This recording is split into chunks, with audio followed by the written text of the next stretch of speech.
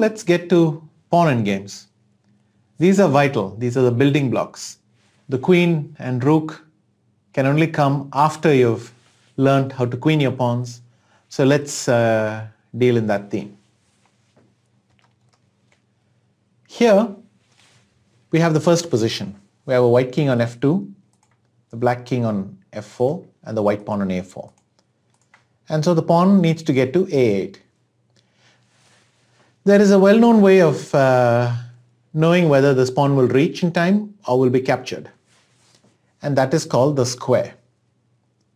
So we may consider that to be a square. So two equal sides, and the rest of the square is obviously that one. And the thing is, if the black king is within that square, it's in time to stop a pawn which is not being helped by its king, a lonely pawn going to a queen. If the black king is outside that square, and we see it here, that the black king is outside that square, then white wins. So here the pawn is too fast. And what's happening? Well, every move, a square is being created, and it's a smaller and smaller square. And so we can see that black's king is always one step behind. White to move, the black king needs to be in the smaller square, but again, black is going to miss, and so black comes again. But now that he's in the old square, he needs to be in this new square. And so again, a7, king c7, and now he needs to be in the smallest square. So white wins the race and queens the pawn. After that, we know how to mate. Now suppose it were black's turn to play. Then black simply can play king e4. You can be anywhere within the square. So here we have the square. And black is within the square. a5, king d5, again the new square. a6, king c6, again within the new square. a7, king b7, once again the king is in time. a8, king takes a8, and black is in time. Things are different when the king can support the pawn. Those were with a lone pawn. But a king that can help the pawn, then there's a totally different dynamic. And now we come to something called the opposition. This is an opposition. It's where two kings face off separated by a file. They obviously have to be separated by a file. And here you can see they're exactly equidistant. Now suppose it were black's turn to play. He would be forced to lose the opposition. In other words, he has to move somewhere, step out in some way. And you see that he's gone left, white will shift right. And if he shifts right, then white will shift left, from white's perspective. And in both cases, black cannot recreate the opposition. Because if black goes here, white will go here. And if black comes here, then white can advance his pawn now. White can also recreate the opposition like this. King e6, king e8. And now it's white's turn to move. So you may ask, how does he recreate the opposition? And the thing is, he can make his pawn move now. And now it's black's turn to move, and he must give way again. The position with the king on the 6th is slightly exceptional, but I want to just illustrate the concept of the opposition. So the two kings face off. Then the person who is to move is usually seen as losing the opposition. And the person who has whose opponent has to play is winning the opposition. So here, that only differs when you have an extra move. So you can be in a position where your king is about to lose the opposition, but if you have a pawn somewhere else or a piece somewhere else which can move, then you can hand back the move to your opponent and win the opposition again, which is why I said usually. So in the absence of anything else, white would lose the opposition technically, and but here he has a pawn move. But remember, the 6th rank is an exception. I'll show you that in a future example. Suppose it were white's turn to move. He could go f5, and here we don't go to the opposite side, we go to the same side. You only go to the opposite side when you're trying to exploit from the stronger side. The weaker side must keep the opposition. And this is useful to know. When the pawn gets like this, then it's a draw. e6, king e8, king f6, king f8, again maintaining the opposition. So white has to do it with this pawn, king e8, king e6. But now remember, the black king has no moves but is not under check, so stalemate. Well, let's say white tries to be tricky and go here. Then, well, both moves work, but let's stick with one theme. King e7, king d5. Now, what is white's next move going to be? It's going to come to this square. So we need to be able to win the opposition. Therefore, we need to go back here. Watch the idea. And black prepares himself to regain the opposition. And now again, the same logic, e7, king e8, king e6 is a draw by stalemate. Let's see what happens if black is careless and goes here. Well, then now white wins the opposition. So black goes here. White plays e7. Black has only one move, so he has to make it. And now the king is ready to support the pawn, which queens, and then white will give mate. So that would be a blunder. But as long as you maintain the position, so the position is reach this separation with the opponent to play. The 6th rank is different. Now suppose it were black's turn to move here. Then black could go king d8, white will go king f7, and there is nothing more to stop the pawn because the pawn will be supported on every step of the way by the king, so the black king cannot stop it reaching the 8th rank.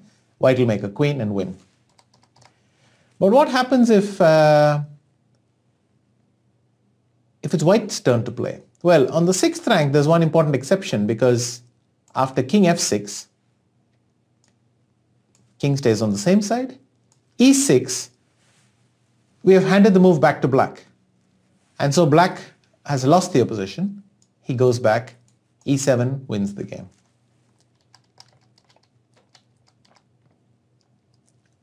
There is an even bigger exception than the 6th rank, and that is the H file. Here it doesn't matter. Whether this is black to move or white to move, it's a draw. So white goes here, black goes here, h6. White has won the opposition, but now watch. King h8, h7, and this is stalemate because the square to which the black king would normally move now falls outside the board. In effect, it's I, but there is no I in chess. So the king cannot go anywhere and it's run out of moves. And that's the difference with the H file. Same rule on the A file. If it were black's turn to play, he goes king g8, king g6, king h8, h6. Again he waits, king g8, h7, king h8, king h6, and it's a stalemate again. But because it's a stalemate both with the king on g6 and on h6, it's a draw anyway. But watch what black is doing. King g8, king g6, king h8, h6, king g8. Notice that he's staying within these two squares. Because you must always use your king to block the square that your enemy pawn wants to get to. It's easier to appreciate on the other side. h6. This would be a blunder because now the pawn advances and it takes away the square the king needs to get back to the corner. And so there is nothing stopping the pawn. So in pawn and games, the king has to do the blocking by itself unless there is some other piece available to do it. Here the king has to block the pawn itself.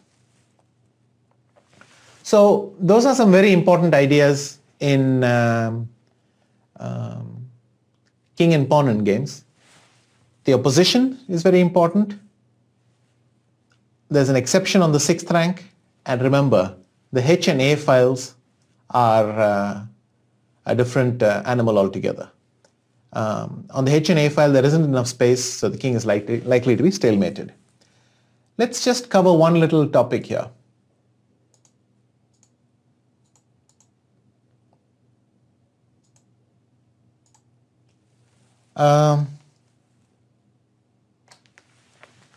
Now, we can say that black has won the opposition because white will have to move his king. This concept is called zugzwang. So in this case, it's winning the opposition. But a more general concept, which you should know, is called zugzwang. Zugzwang is the situation in which you're forced to move. By this it means that your pieces are already in their best squares, but because of the obligation to move, remember in chess you cannot pass. Because you're under the obligation to move, you make a move that worsens your position. So here we can see that it is a kind of mutual zugzwang. With white to play, he has to move his king away and lose the opposition, and therefore worsen his position. With black to play, he is again forced to move his king. Black himself has to make this move that worsens his king, and white breaks through. So in both cases, we see that both players are in zugzwang. Zugzwang is a more sophisticated concept because it takes into account any position where the obligation to move worsens your position, whereas opposition is usually only with kings. Here the kings oppose each other, and it's a very important mechanism in king and pawn endgames. But zugzwang is a more general concept. It can happen in middle games, even in the opening. If one side is forced to move and thereby worsen its position, it's called zugzwang. Zugzwang is a helpful topic because we will see it in a lot of rook endgames, but that we'll deal with in the next chapter. Meantime, king and pawn endings, you should definitely practice exercises several times. Repeat them day after day till you know these mechanisms cold. Because you must know this, that here you would rather keep the opposition. Let's now do this here. And you see how always after e6, you want to go to the square behind the pawn so that when the king approaches, now you can gain the opposition. So that's a very important trick to know. If you move the king to f8, it doesn't matter that you had the opposition. You've lost now. So this move is vital. And you may want to just keep that in mind anyway because you'll need it again. King e8, king d6, king d8. And again, we have the opposition. Just to give you another example, after king e5, I can play king e8 because the same property. If king d6, I go king d8. And if king f6, I go king f8. So you watch out for where the white king is, and then you plan your moves in such a way that you always respond and then hand back the move to white. That is the opposition. And like I said, you should practice this very, very thoroughly.